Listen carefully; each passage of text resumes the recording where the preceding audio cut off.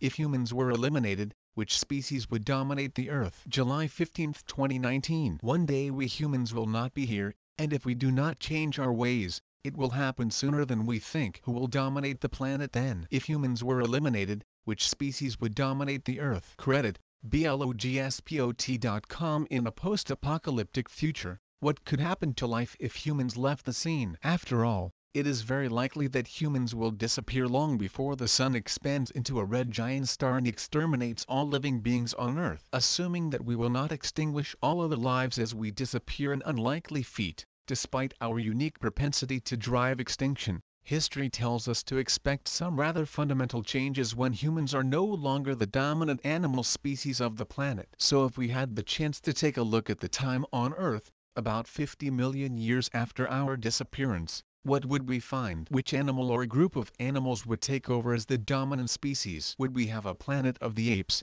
as imagined in popular fiction? Or would the Earth be dominated by dolphins, rats, water bears, cockroaches, pigs or ants? The issue inspired much popular speculation, and many writers offered lists of candidate species. Before offering any supposition, we need to explain carefully what we mean by a dominant species. Let's stick to the animal kingdom. One could argue that the current era is an era of flowering plants, but most people cannot imagine this. So let's keep arguing with the animals. This is for practical and non-philosophical reasons. By some standards, the world is now and always been dominated by bacteria, despite the nominal end of the microbial age, about 1.2 billion years ago. This did not happen because the bacteria ceased to be or decreased in prevalence, but because in our myopia we tended to give more importance to the great multicellular organisms that came later. According to some reports, 4 out of 5 animals are nematodes, a roundworm. So from all these examples,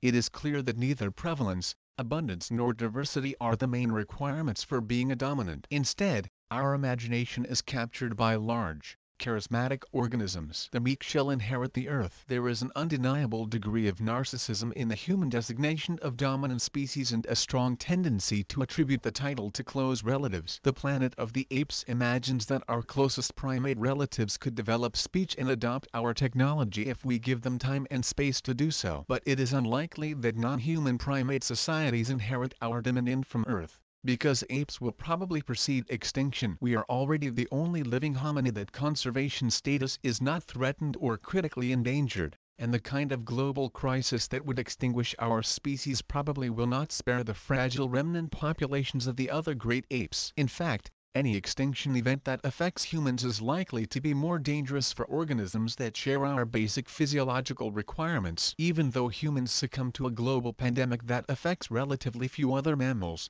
great apes are precisely the species most at risk of contracting new diseases that will drive us out of the earth. Will another, more distant relative primate, mammal, or otherwise develop intelligence in a human-like society? This also seems unlikely. Of all the species that were undoubtedly dominant animals at some stage in Earth's history, humans are alone in their remarkable intelligence and manual dexterity. It follows that such traits are not required to be dominant among animals, nor are traits particularly likely to evolve. Evolution does not favor intelligence by itself, but only if it leads to greater survival and reproductive success. Consequently, it is a deep error to imagine that our successors are likely to be especially intelligent or social creatures, or who are capable of speaking or adept at human technology. So what can we safely speculate about the dominant species, about 50 million years after mankind? The answer is both unsatisfactory and exciting at once, although we can be reasonably confident that it will not be a talking chimpanzee. Otherwise we have no idea what it will be like. The world has seen several events of mass extinction throughout its history. The diversification of life after each event was relatively rapid,